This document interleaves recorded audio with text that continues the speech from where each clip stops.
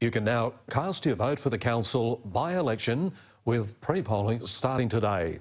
6 of the 8 Fraser Coast candidates were at the Whale Bay Marina making their pitch for the councillor position.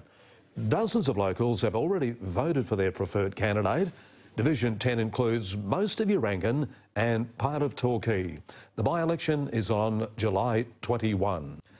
Well, live performances, Mary Poppins fans dressed up as chimney sweeps and pushing prams brought streets in Maryborough to a standstill over the weekend. It marked the end of a 10-day celebration of the magical nanny with a special link to the town.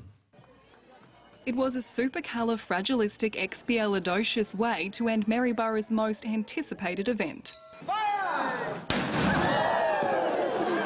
Maryborough is the home of Mary Poppins, and this annual festival celebrates that in a very fun and quirky manner.